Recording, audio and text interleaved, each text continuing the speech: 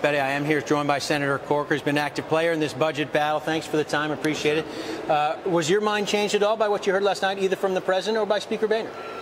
Not really. It was interesting. I had a dinner last night at my home, and had senators from both sides of the aisle who. Wait, that's not allowed, is it? Yeah, well, we actually did. That was kind of fun, and we watched both speeches, and I don't think it was an indication of what's actually happening. I think I'm actually beginning to be hopeful. I think that we're now beginning to focus on results, whereas, maybe a week or two ago we were trying to focus on a political way out of this, okay, so that nobody was taking blame. Now we're starting to focus on results.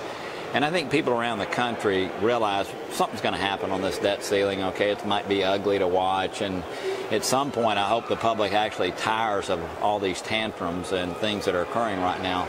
But I think people are beginning to focus on the fact that we've got to have something that actually changes the trajectory. And so they're beginning to look beyond just this debt ceiling increase, but what is it that we're actually going to do as a country? So I'm starting to think that this debate is becoming healthy now internally. Okay, the public comments I don't think are worthy of that. But Senator, we have a week to go until this gets done. You've got two rival plans on a collision course right now. You got a president calling for a grand bargain that even his own colleagues say isn't possible right now. What's the end game here?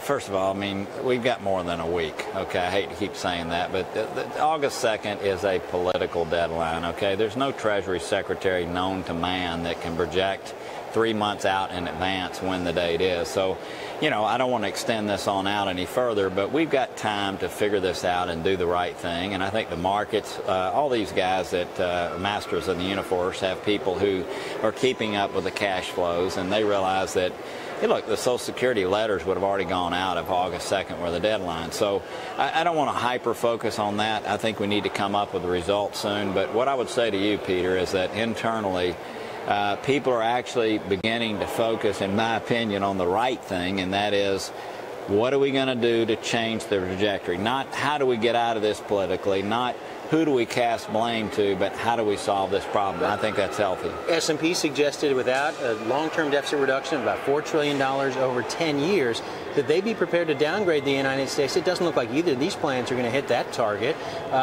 What's the prospect for a downgrade in the short term? And could that have the effect that you say isn't likely even with August 2nd? So, well, again, at least I think what they're saying is healthy. In other words, everybody's not hyper-focused on just this debt ceiling issue now.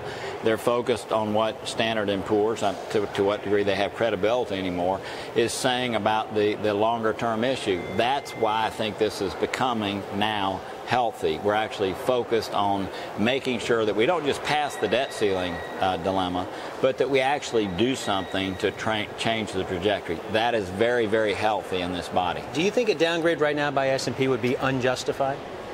I think today, yes. I think if we were to make it past this debt ceiling vote and not do anything that's substantial, I think it would not be unwarranted then. And that's why I've continued to focus on, hey, what is the end result here? Let's don't just kick the can down the road. Let's do something that's great for our country. There's been a lot of criticism about focusing on this debt ceiling issue, and a lot of people saying, well, we've raised the debt ceiling a screeing times since the creation of this country.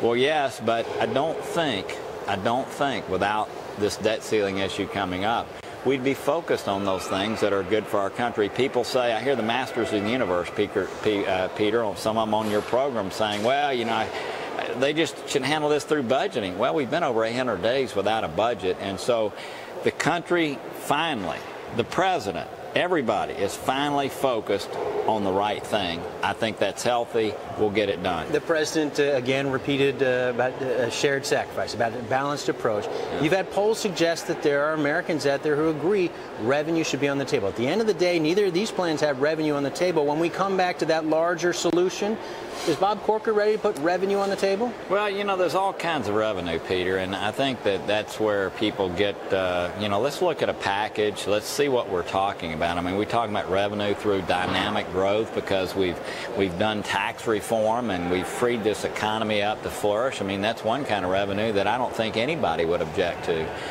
There's other kinds of revenues where you actually jack people's rates up and you create disincentive for new jobs and business creation. So I don't think, I don't think they can get enough Democrats even to support that. So I think this whole thing has been a semantics boondoggle, if you want to say. Let's look at a package.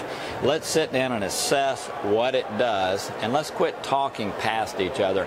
I actually don't understand why last night even occurred, okay? Why we had these sort of dueling, I just don't understand what the purpose of that was when we actually are beginning to focus on the right thing here internally. Really quick, does Harry Reid have 60 votes, yes or no? Oh, no, I doubt it. I think, look, I think the best thing that could happen, Peter, is let's don't bring a package to the Senate floor until we have it.